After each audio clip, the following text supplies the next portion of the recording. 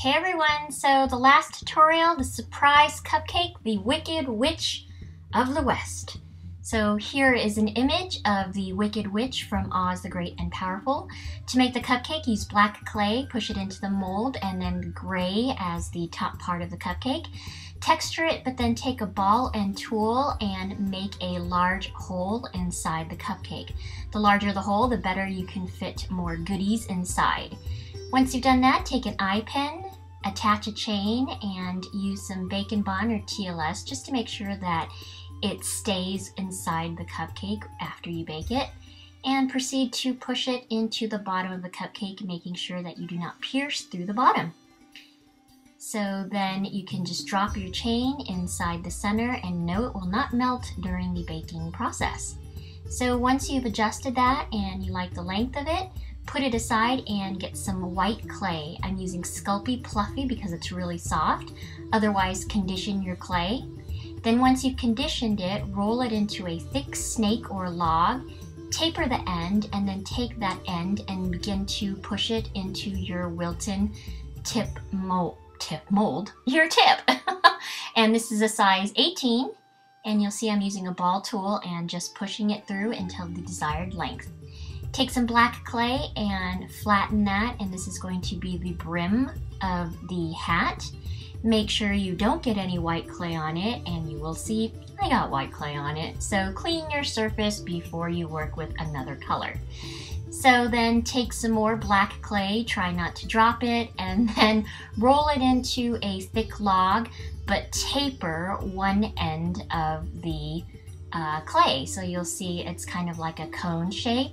Then once you get the size that you'll want, you will, I can't talk tonight, get a blade and then cut the thicker side so that you have a clean edge, or a flat edge I should say. That's going to be the bottom of your hat, and you're going to affix that or place it on top of the brim that you just made previously. And you can manipulate the top if you want and add some folds. That's how it's gonna look there. So you can use some TLS or Bake and Bond and then smooth it out. Now we're going to make the feathers on the hat of the brim. The brim of the hat. Take some clay, roll it into a thin snake, taper it again. And this is going to be the more intricate way of making a feather. I would not suggest doing this on your finger for safety purposes, but my blade is slightly dull, so I can do that. Sorry that it's blurry, I'll show it again later on. But this time, I'm basically using my blade and almost cutting through. I'm basically cutting through each of those little feather pieces. I don't even know what they're called. And then you'll see that I'm pulling it away once I cut it. Repeat this however many times you want to make the feathers on the hat. And here's an example of another feather. Again, just cut those lines and pull it away. Attach it to the hat. And here is a better example of how I made it. And you can actually see that I've pretty much cut through it, and then make some little indents or cut marks. Then once you've made the cut marks, place your blade inside those cut marks and slowly pull it opposite, or kind of flick it with your wrist, as you can see. If it breaks off, you can just kind of reattach it and smooth it out, especially if the clay is soft. But this is how you make a more intricate feather. It gives it a little more fluidity and a little more movement, as opposed to just little ridges or indents on the feather. Okay, and basically that is for the shoulders of the cupcake.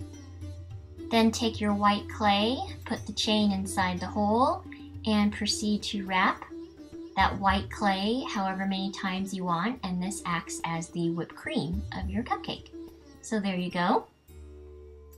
Place the hat on, and then what you'll do now at this point is bake it, or make the apples next and then bake it. Oops, forgot. Attach an eye pin to the bottom of the hat. This is awful. Attach it to the bottom of the hat using some TLS or Bake and Bond. Make sure it isn't too long. And then after you bake it, go ahead.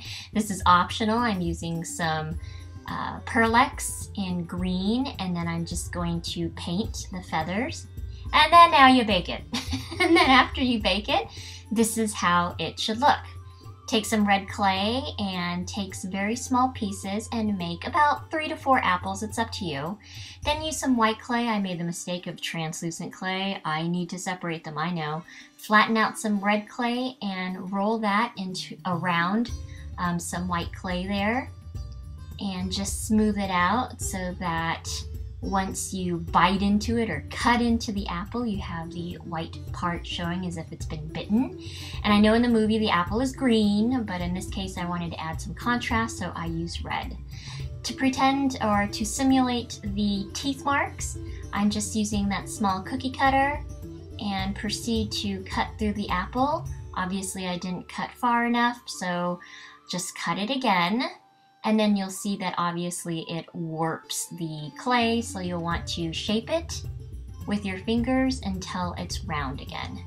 Make some leaves out of green clay. I didn't show that in tutorial based off time.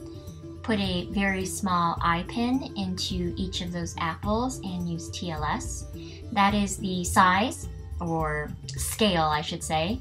And then bake the apples, glaze everything, and begin to attach the apples to the chain using some jump rings. Oh my gosh, this is the worst voiceover ever, so sorry you guys.